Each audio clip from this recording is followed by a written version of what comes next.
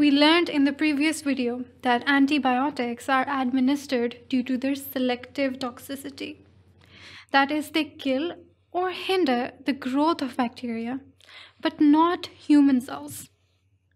Well, in this video, we're going to go over a list of common antibiotics in clinical use, their spectrum, classification, and routes of administration.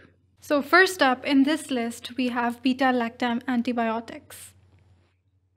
Beta-Lactam antibiotics, as the name tells you, are the antibiotics that contain this beta-lactam ring in the molecular structure.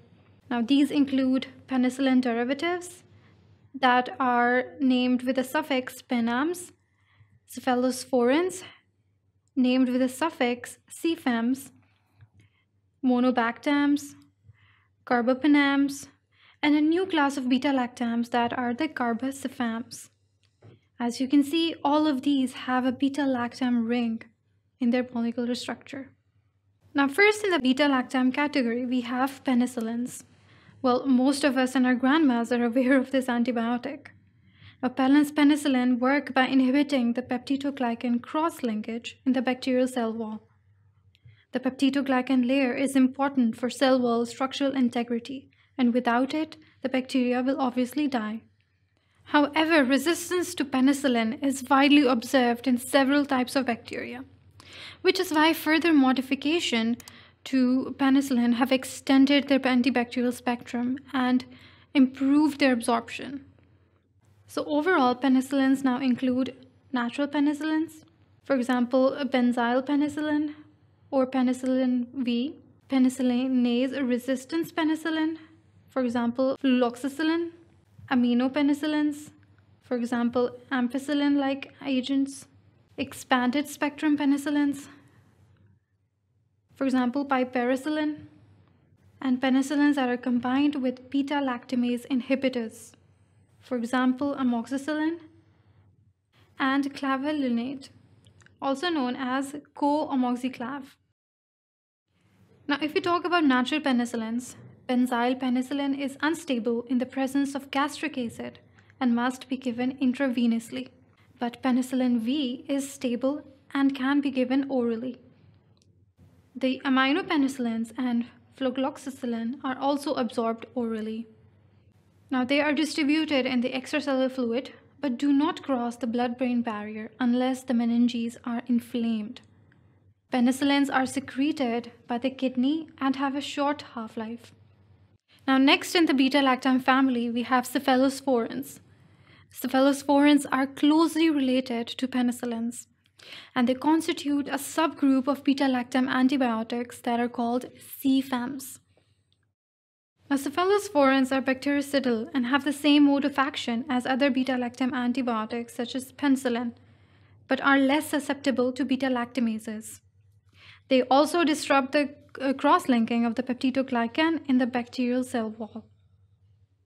Now, cephalosporins include cephalexin, cefazolin, cefaclor, ceftriaxone, and cefepime. Now, among these, the cephalexin and cefaclor are absorbed orally, while cefazolin and ceftriaxone and cefepime are given intravenously. Now, they are well distributed in extracellular fluid, and whether they cross the blood-brain barrier or not depends upon the generation to which the cephalosporin belongs to. Remember that most of the cephalosporins are excreted renally. They are active against gram-positive organisms, and succeeding generations have activity against gram-negative bacteria as well, including Pseudomonas. The antibiotic may be used for patients who are allergic to penicillin due to the different beta-lactam antibiotic structure. Monobactams also belong to the beta-lactam family. Remember that monobactams are monocyclic and bacterially produced beta-lactam antibiotics. Notice that the beta-lactam ring is not fused to another ring, which is in contrast to most other beta-lactams. Aztreonam is the commercially available monobactam. They have a broad spectrum of activity, including against anaerobes, and they must be given intravenously. Carbapenems are broad-spectrum antibiotics, and they work in a similar fashion to other beta-lactams. Now, carbapenems are a class of beta-lactam antibiotics that are active against many aerobic and anaerobic gram-positive and gram-negative organisms.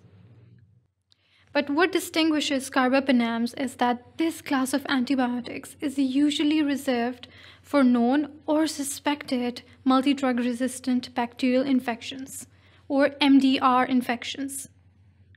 Remember that Thienamycin was the first carbamazepine to be discovered in 1976. The carbacefams are relatively a newer class of beta-lactam antibiotics. They also prevent bacterial cell division by inhibiting cell wall synthesis. Now, they are similar in structure to cephalosporins, and the main difference is that they contain a methylene group in place of sulfur atom in cephalosporin.